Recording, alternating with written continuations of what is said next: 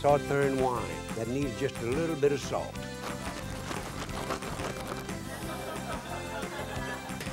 You got to admit that's pretty, yeah. Oh, wait a minute. You know I forgot the most important thing? Yes. Oh, it's looking good. I guarantee that's a fine one. Ooh, boy.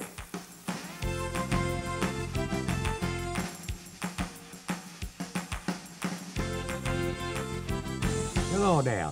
I'm Justin Wilson. Back before I had a cooking show on television or had written my first cookbook, I told stories while I was giving talks as a safety engineer, which I was then and still am now. People seem to like my Cajun stories, which please me no end because I have always admired and respected the Cajun people I've known all my life. I'm one half Cajun myself. I made several albums of humorous Cajun stories. I believe I had as much fun making the album covers. On one, I rode a rocket. On another, I lassoed an alligator. You might have noticed that I like to tell stories while I'm cooking. Everybody needs to laugh at least once a day. It's good for the heart and probably the digestion too, I guarantee. The show you're about to see was made for Mississippi Educational TV 25 years ago. It's all about cooking a roast pig, and I guess you can tell from my hat that it's a Christmas show. That don't matter. You can cook this pig for some other special occasion too.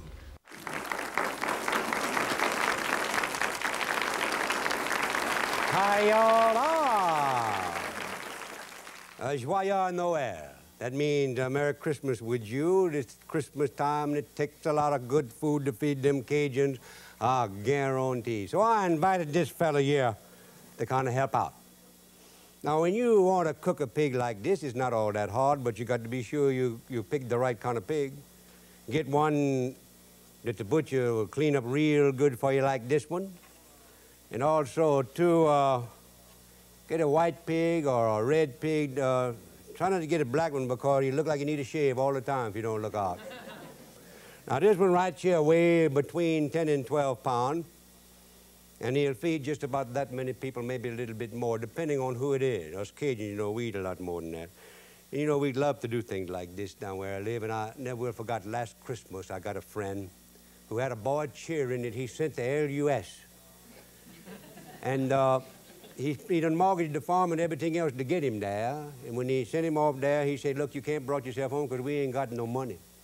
What you got to did is just stay there until you get through with school. He said, okay, Papa. Well, he stayed there until the Christmas holiday brought himself, and he sent a card home, said it cost me more money to stay here than if I brought myself home. And Papa said, well, it's okay with me. He wrote him back. They get somebody to wrote for him because he don't know how to write nothing.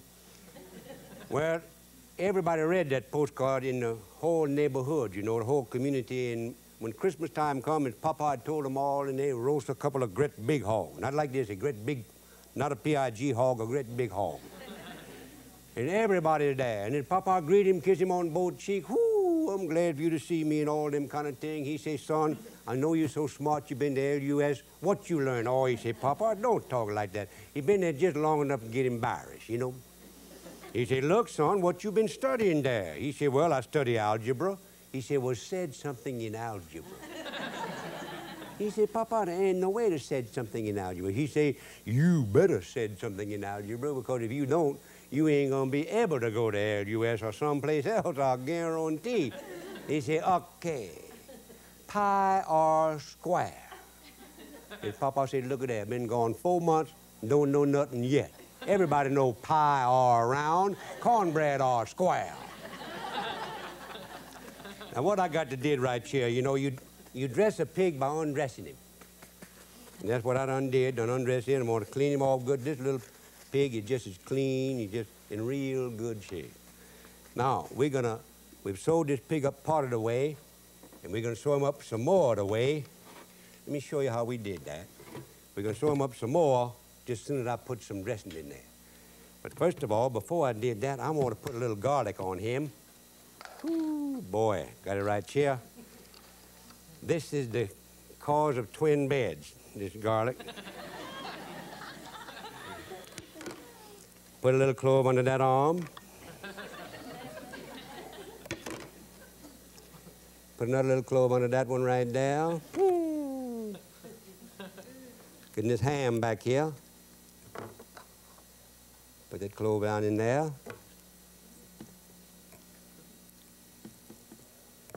Put the clove over there. And I'm going to drop a clove in the cavity, body cavity, way up that way, and one way back this way. And that 6 clove of garlic is big enough for that little fella. Let me wipe him off again. I don't want him to look like that. Now, we're going to get back to him in just a minute. But what I got to did is make recipe for about this, a recipe for them dressing, how you call, for about a 10 or 12 pound pig like that. Now, in this little pan I got right here, that's some cornbread I made and I done put in there. And underneath that, I got some light bread that I done put in the oven just to get hard enough for me to crumble real good. All that's all ready to go. Now I got a few little things I got to put on that.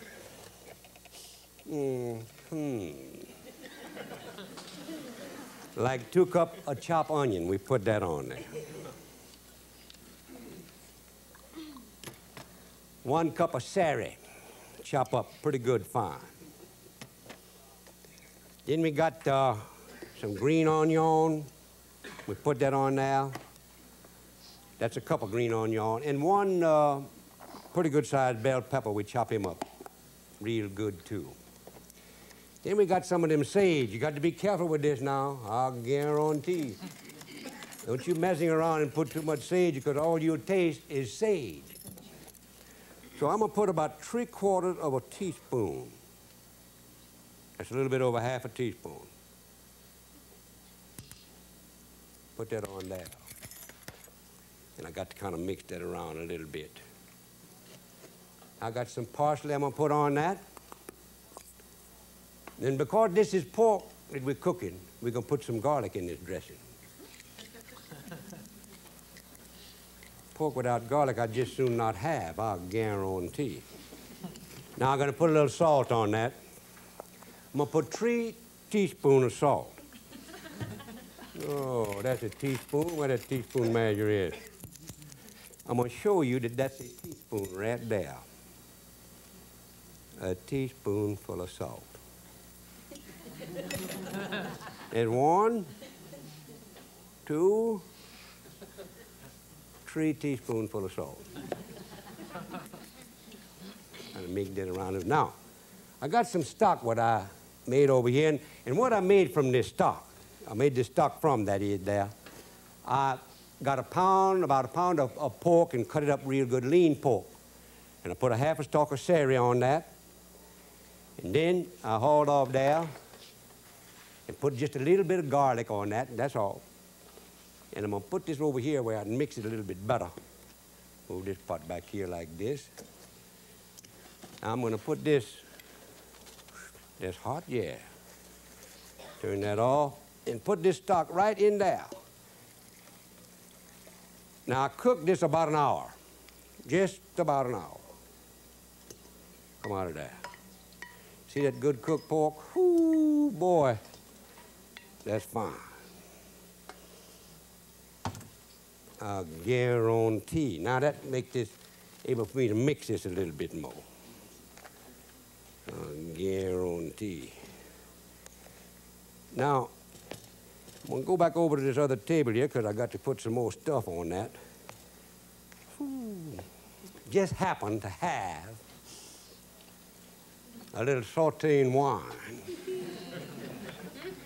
And a little lean, how you call that, Worcestershire? Put that on there, Perrin. 1 tablespoon, use the stirring spoon. Stir it up just at least a little bit. Put that there. Put that on there, get out of my way. And I pour that on there too. Now if this still is not enough juice, I'm gonna haul off there and put some hot water. But I think this is gonna be just about right because I've got to add some egg on there. Yep, that'll be just about right when I get the egg. I don't want I want it kind of stiff because I got to put it on them PIG hog there, you know. Move this out of my way and see if I can't get these eggs going right. Now, 4 eggs I'm gonna put on there after I beat the daylight out of them. No shell in the egg. I only did that, I'll guarantee you. Anything I hate worse than that, I don't know, is crunch down on a shell. We got to beat it up a little bit. You know, when you make eggnog, you beat them eggs like that too, only you took the white out of that. Woo-wee. Beat that, put that on there, so nice. Them onion open my sciences up, I guarantee you. Stir that into that good old dressing. You don't need to add any more water to this because you want to keep it stiff enough to put on them PIG hog. I guarantee. Whoo-wee, I think I'll just eat this like it is. You know, a lot of people do. They like that. Now, come here, little fella. You're such a nice little boy. I got to put them salt and pepper on that too. But right now, I'm gonna put some of that, I'm gonna stuff this PIG hog.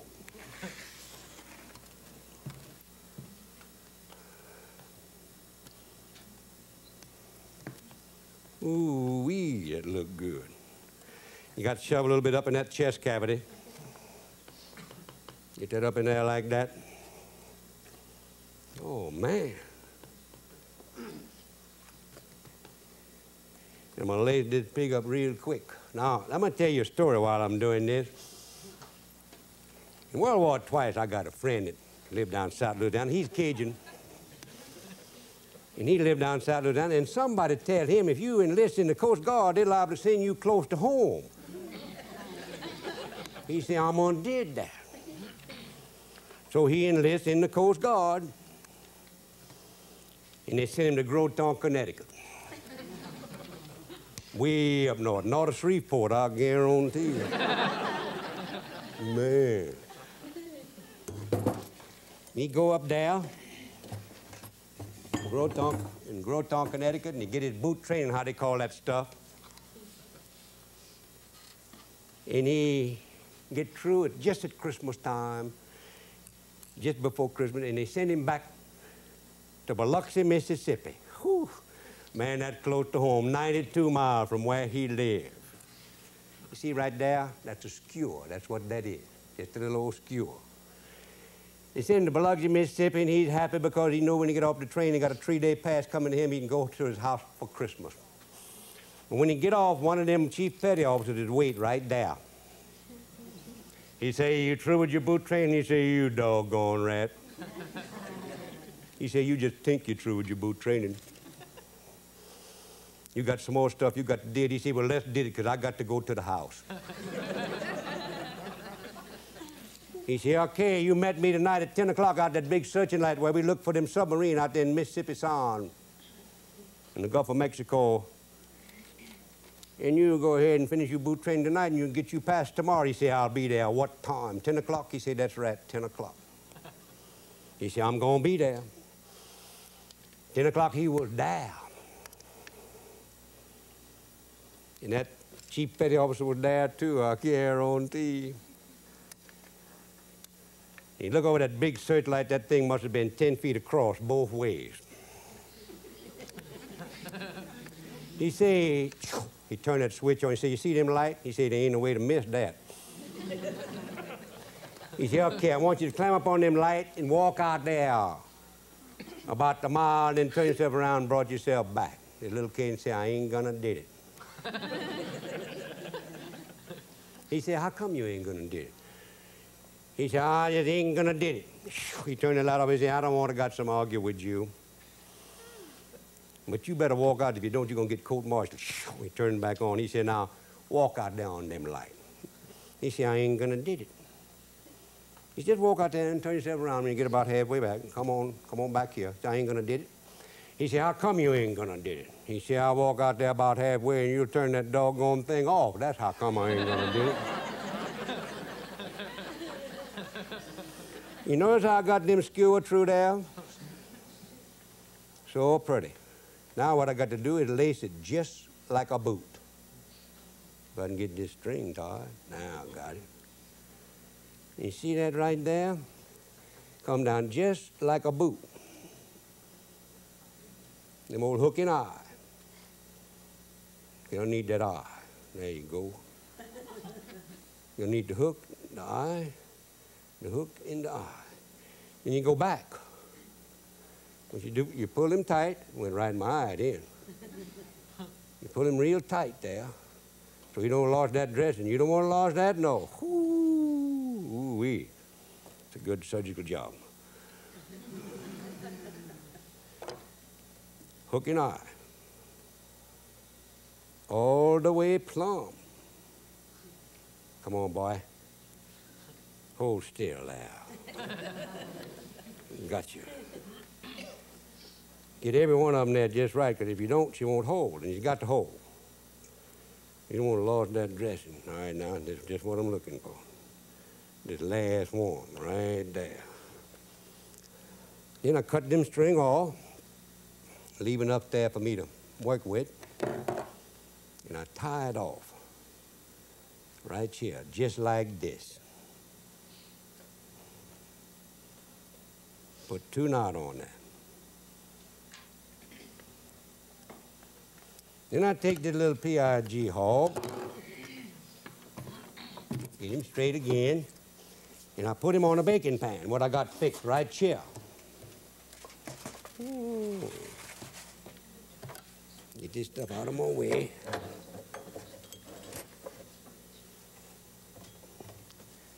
I put him on this baking pan, real nice. I put that in his mouth there so I can put an apple in it when he's done. And I slide him over here.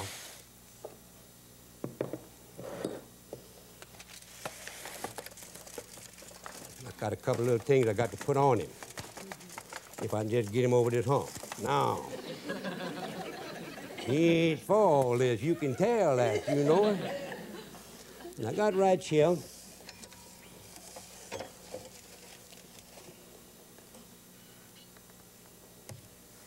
You guessed it. A couple of cups of onion chopped up. Don't be turned over on your side on me like that, pig. Now you got it. Now you're going, boy. A couple of cups of onions chopped. Not too fine, but fine enough. 2 cups of Sauterne wine.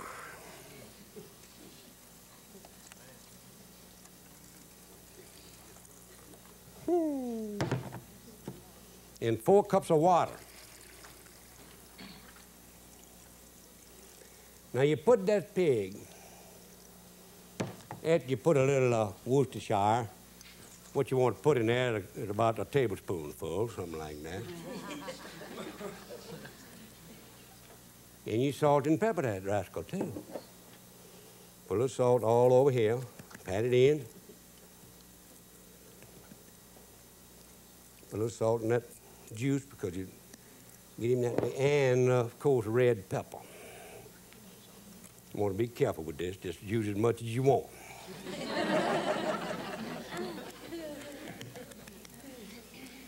And then you wipe that off your hands. Best thing to do is kind of rinse it off at least a little bit. Then dry your hand, put this out of your way, and you cook that pig in an oven about 325, 350 degrees for about 20 minutes to the pound. Just about 20 minutes to the pound. This little rascal, I'd cook him about 4.5 hours. That's how long I'd cook him.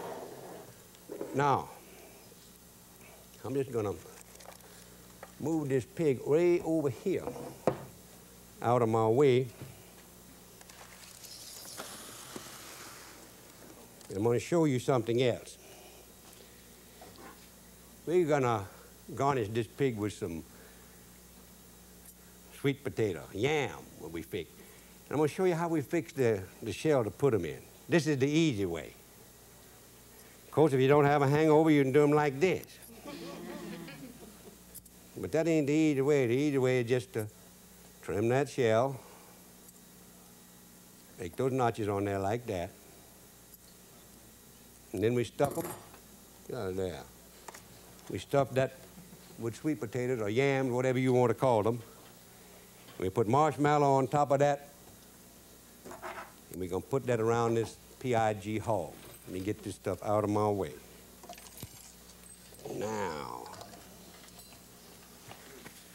Now I'm going to go over here and show you a pig that's already fixed.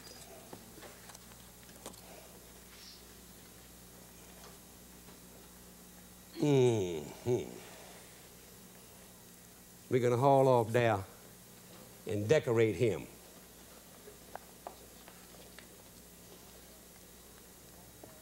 These are raw carrots. Most of them make things look pretty. You could cook them if you would like to. It wouldn't make any difference if you wanted to cook them.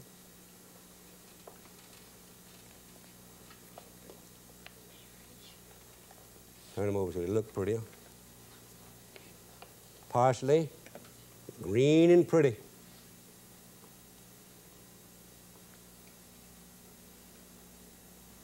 Put them parsley around there. Put that there. Put this apple on his mouth. Open your mouth there, boy. There, the apple in his mouth. Got it all did right there. Now we're going to put some, you see them orange, what we got right there? Put them around here.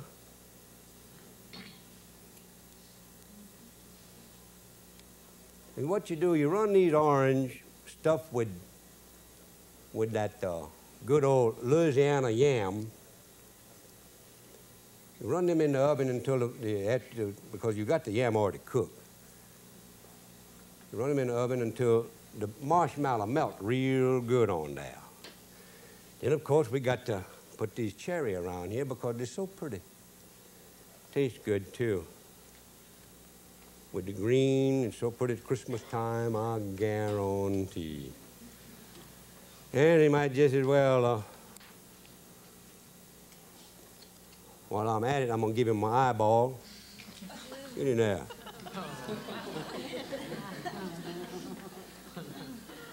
Another on this side so we can see both ways. Oh, yeah, that's so pretty. I guarantee. Man, if them Cajuns inside Louisiana could see me right now, they'd come in here and take this away from me. You know that? Oh, now that's pretty. I got a couple of these left over. I just don't want to. I think I got them arranged just right. I don't want to mess with them. Now, I'm going to take this over here.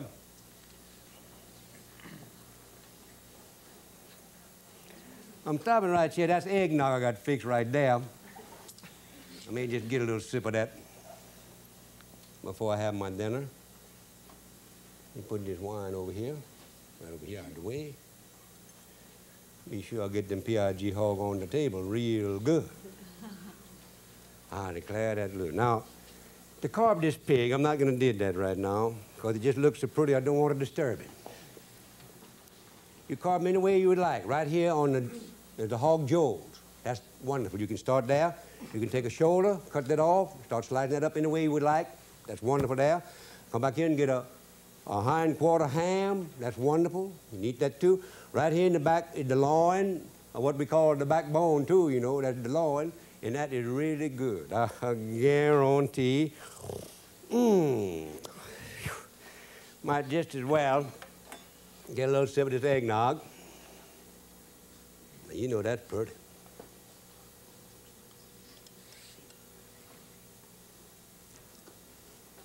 Put this down here. I got something I want to tell you.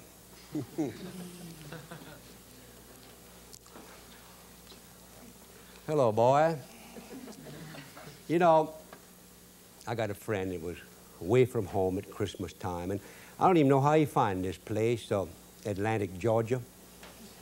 But he was there, and he wanted to go home for Christmas and quick because he felt bad about being that far away from home. So he went to the airport, there in Atlantic, Georgia, and he saw a man behind a desk, and there wasn't many people around there. It wasn't busy yet. So he walked up to him and he said, my friend, you got some plane from Atlantic to New Orleans, huh? Whoo, he said, of course, we got all kind of planes. He said, what time the next one left Atlantic? He said, 9:25. He said, and get to New Orleans? He said, 9:26. And he don't tell him that, about that hour different in time, you know. He said, thank you very much, and he turned around and walked off. And he wait till the new man get back there, what he ain't never see before again, you know.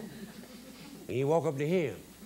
He said, my friend, you got some plane from Atlantic to New Orleans, I guarantee. Oh, he said, of course we got all kind of planes. He said, what time the next one left Atlantic? He said, 9:25. And he said, and get to New Orleans? He said, 9:26. He don't say a word, he just wheel and walk. And he wait until he get real bad. And man, he just got to get to New Orleans. And he pick out a man what he ain't talked with before, though. And he walk up and say, my friend, I know y'all got plane for New Orleans from Atlantic, huh? Oh, the fella said, hey, you know right, I guarantee we got that. He said, okay, what time the next one left here for New Orleans? Well, he said, it left Atlantic, let me see, and he thumbed through the book, he don't know nothing, he's brand new on the job. He said, it left here at 9:25. He said, what time it get to New Orleans, my friend? He said, 9:26. He said, whoo, man. This ticket agent said, you want a ticket?